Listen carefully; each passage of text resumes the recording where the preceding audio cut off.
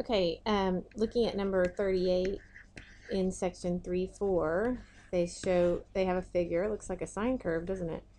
And it looks like this. And all they want you to do is sketch the graph of the velocity as a function of time. And so you should recognize that when you have horizontal tangents, the velocity function is going to be 0.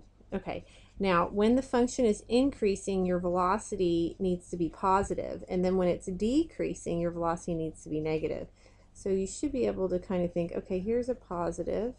Now it's going to be exactly 0 at that moment, and then it's going to be decreasing and negative, and then it's increasing again here, so it needs to be positive. So it looks something like that.